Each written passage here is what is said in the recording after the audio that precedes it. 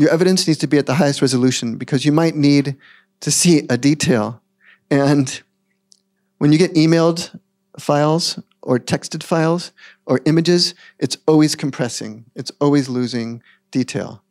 So know that. And you can use it as original evidence if that's all you have. But if something's texted or emailed, often it's compressed.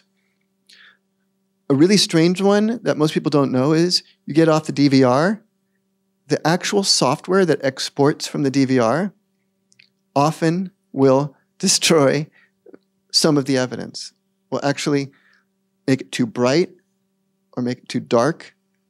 If you watch it on the actual DVR, it'll look different than the export. And a lot of people don't know that. DVR means digital video recorder. It's the box that's sometimes in someone's company or in their home. I'm not talking about the cloud recording because that's like Nest and Ring and those kind of devices. That's different. Those are in the cloud. But the DVRs that are hard boxes in homes and businesses, when they're exported, they will actually lose resolution, the exports. I've seen it many, many times.